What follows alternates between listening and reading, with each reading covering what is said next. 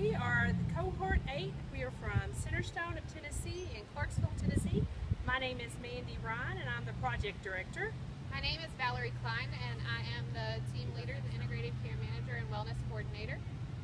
My name is Donald Williams and I'm the peer wellness coach.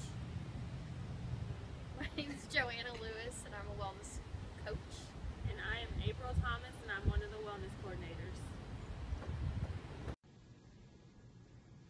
Here at Centerstone, we've come up with some keys to maintaining a 100% reassessment rate. Those are a referral log, a last seen report, a reassessment report, and regularly scheduled weekly team meetings. First, I have an example of our referral log. The referral log is an Excel spreadsheet that allows us to keep track of who's enrolled, referred, and discharged. It also allows us to input if the clients want to be seen monthly or if they prefer for us to only follow up every few months for care coordination. Next, we have a sample of our last seen report. It is updated weekly by our research team. This report's very helpful in allowing us to consistently maintain contact with all of our clients. The information on this report is generated from activity codes used in our EHR. We review it at weekly team meetings to ensure that all clients are being seen at least every 50 days.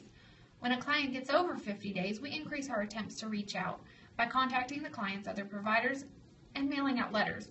If we reach 90 days with no contact, we're alerted by a red highlight and are then able to discharge the client. The final report is a reassessment report. This is emailed to us weekly from our research team. It is generated from the data entered into SPARS.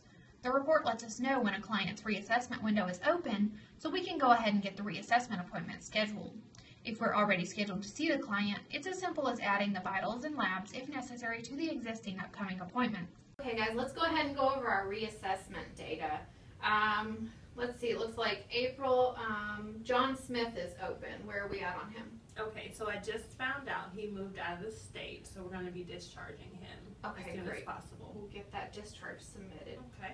All right, what about Linda King? She's open too. Okay, so we just completed her noms and vitals last week, so I've got her health screen scheduled on Friday. Okay, great. All right, looks like Jane Doe is coming in. That's yours, Joanna. She's got therapy next week, so I'm going to see her after that. Okay, great. All right, Donald, you've got a couple coming up also. Looks like Tyrone Jackson will be open. Yeah, I'm not able to get in touch with Tyrone. I've left voicemails. He's never called back. He hasn't kept any appointments, and I don't know what to do with him. Okay, is he at his 90 days? And I've sent a letter. Okay, you sent a letter. And has it been 10 days since the letter? Yes. 90 days that he's not been seen? All right, we'll go ahead and discharge him, so we'll get that taken care of today.